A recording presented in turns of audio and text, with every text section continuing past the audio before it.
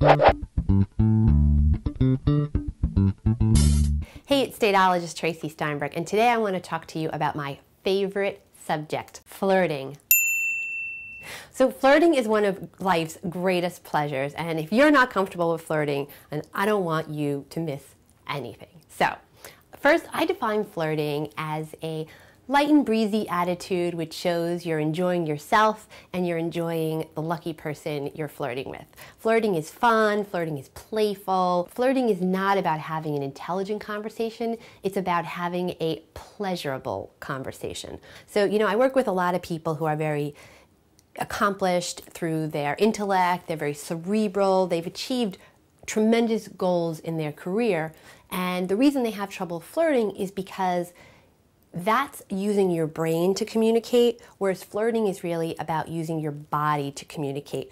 Flirting is the nonverbal expression of enjoying yourself. What matters most is that you have a smile which you have trouble holding back, you're nodding, your body is facing the person, you're complimenting them. Chelsea's a great flirter.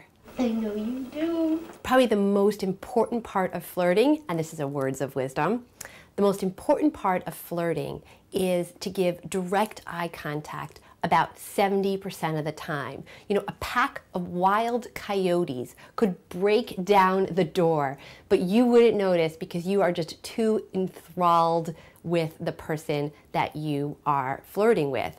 I flirt with my husband often, and I do that by focusing all of my attention on him and complimenting him, and I basically just savor the fact that I'm in his presence. So an example of the way that I would be communicating to him that I'm flirting with him is this.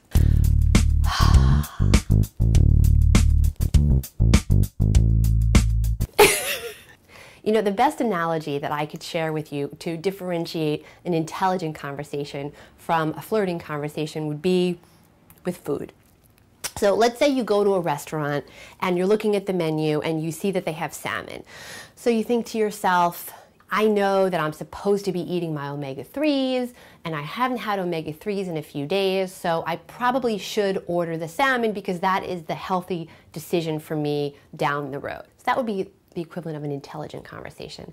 Now, the equivalent of a flirty conversation would be you walk into someone's house and you instantly smell fresh baked chocolate chip cookies. So right away it's stimulating your nose, and then as you walk into the kitchen, you see the chocolate chips are oozing from the chocolate chip cookies, and they just look beautiful. It's a much more sensual, enjoyable, pleasurable experience from your body. You want the chocolate chip cookies not because your brain is telling you, but because your body is telling you. Did you like this video? If so, sign up for my newsletter at tracysteinberg.com, and please share this video with your friends.